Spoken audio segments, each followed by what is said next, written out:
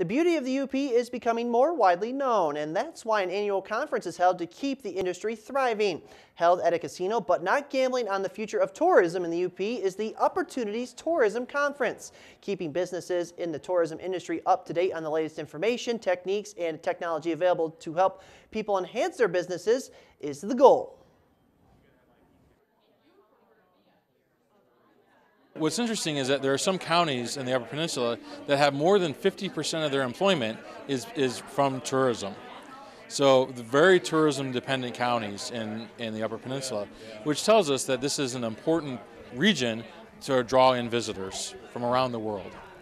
The UP is becoming more popular with tourists all over the United States and internationally. So we're trying to, keep ahead of the game, which is always a continual challenge in how to serve everybody best.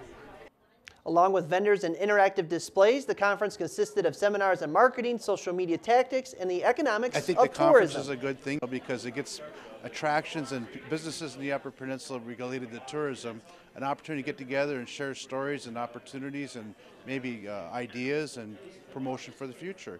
So it's good to be able to get together with everybody and go over those items. Conference attendees were also treated to a pre-screening of the new Pure Michigan TV ad.